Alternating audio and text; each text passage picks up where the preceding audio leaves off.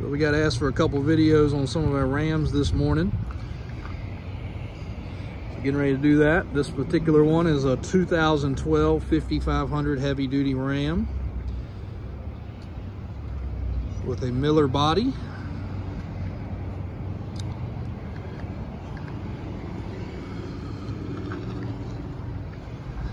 Got dollies, left and right side controls, twin line, auto grip, brand new rear tires.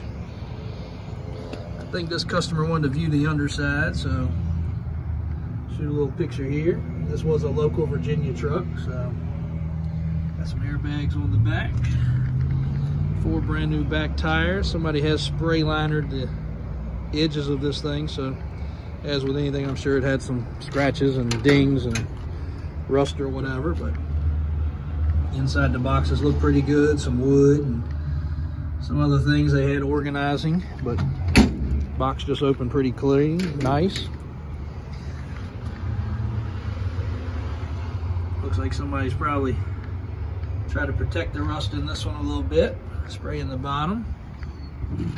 That was the only weak point to these bodies, is they always got wet and they always rusted. But looks like the frame's pretty good on the truck, pretty clean, actually really clean. No paint or undercoat's been put on it. The bottom of the box is pretty good too. Chassis under here.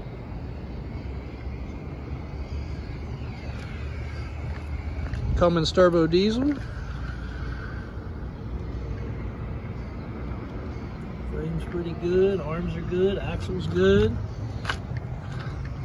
Headlights are clean, a couple extra lights across the front.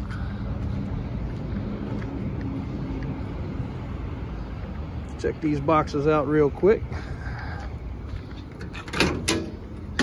Oh boy, got some nice hitch apparatus in here that hooks up on the back, and a couple arms for the wheel lift.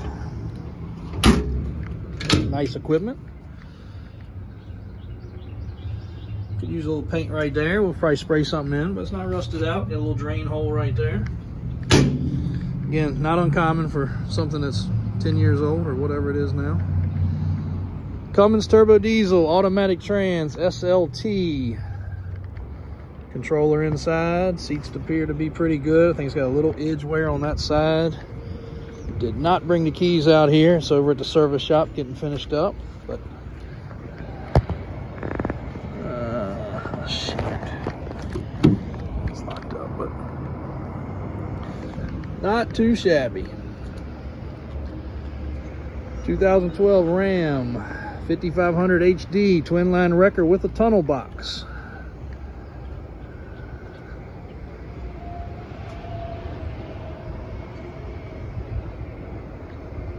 Freshly greased up and ready to go. Twin Ramsey winches. Light bar, LED work lights. Check it out on the website for additional pictures. Davis4x4.com.